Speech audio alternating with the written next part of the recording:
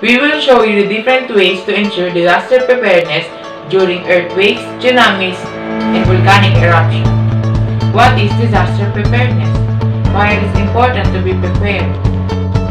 Disaster preparedness must go beyond emergency relief and life-saving action, and should begin with mitigation and prevention that includes a combination of environmental, social, and economic aspects. But there is one thing that we can do, prepare. So I prepared an acronym for the word prepare.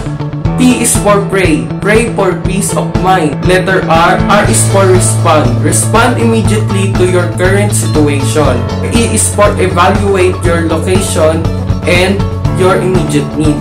Another P is for prioritize you and your family's safety. A is for accept the fact that disasters are natural. R is for realize that it's better to be prepared.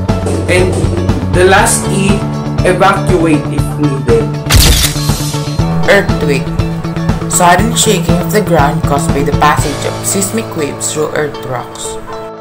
These are the different types of disaster preparedness when an earthquake occurs. Before an earthquake. Number 1. Know your risk. Research the area and find out if you live near an active fault line. Number 2. Create a disaster plan. Earthquakes preparedness can help reduce anxiety and minimize injury. Teach your family members the cover strategy. Number 3. Prepare an emergency kit. During an earthquake. Number 1. Stay away from hazard. One of the biggest hazards during an earthquake is falling debris and furniture.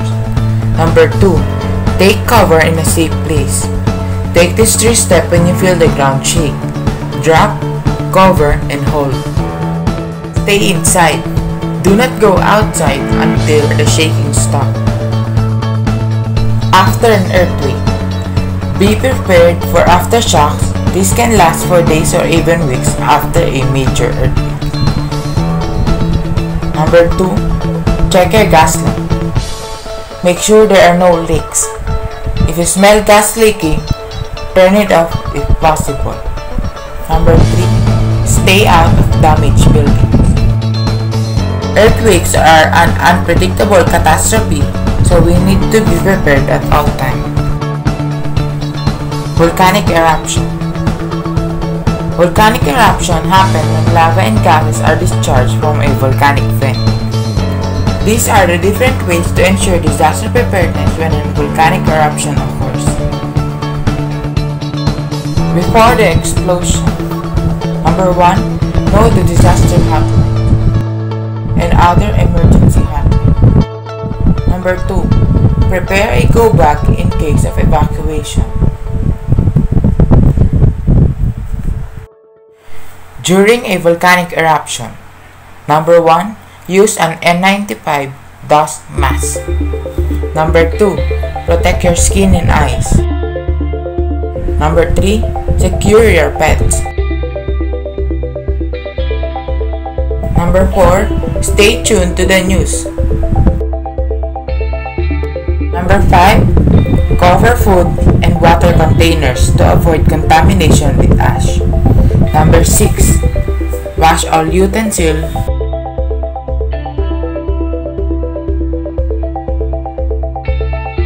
Number 7. Stay away from the river or stream to avoid lahar flow. After the eruption. Do not leave your home or indoor shelter until notified by local government that it's safe to do so.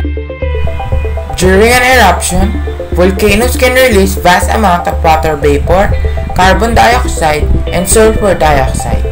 If you encounter a cloud of pure carbon dioxide, you can suffocate without air. Other volcanic gases are poisonous and people have been killed by acidic gases. Tsunamis. Tsunamis can kill or injure people and damage or destroy buildings and infrastructure as waves come in and go out. A tsunami is a series of enormous ocean waves caused by earthquakes, underwater landslide, volcanic eruption, or asteroids. Before an earthquake or tsunamis. Number 1. If you live near or regularly visit a coastal area, learn about the risk of tsunamis in the area. Learn the signs of a potential tsunami, such as an earthquake, a loud roar from the ocean, or unusual ocean behavior. During tsunamis. Number 1. If you are in the tsunamis area and there is an earthquake, then first protect yourself from the earthquake. Number 2. When the shaking stops, if there are natural signs or official warning of a tsunami, then move immediately to a safe place as high and as far inland as possible. Leave immediately if you're told to do so. If you are in the water, then grab onto something that floats. If you are in a boat, then face the direction of the waves and head out to the sea. If you are in a harbor, then go inland.